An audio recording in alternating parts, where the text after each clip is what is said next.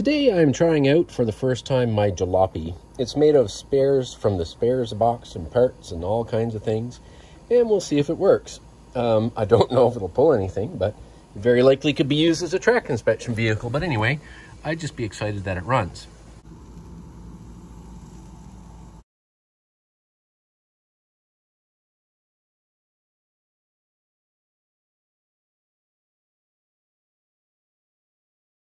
I'm using a tiny hole punch there to make gaskets using a piece of silicone. So here is the vertical engine.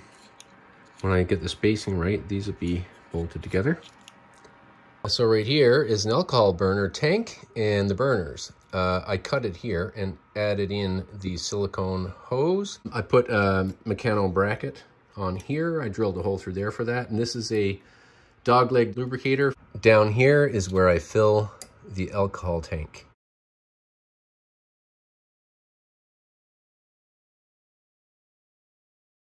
Some people would think I was crazy to try this today.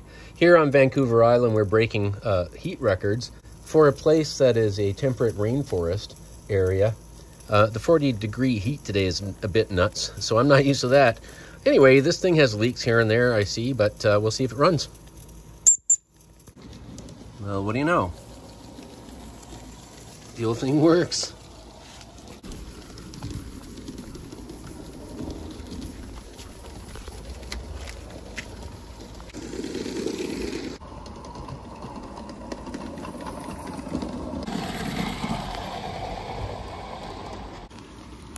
It goes well, pulling a load, but when it goes up the incline of the deck here, it slows down a bit. I'm sweltering.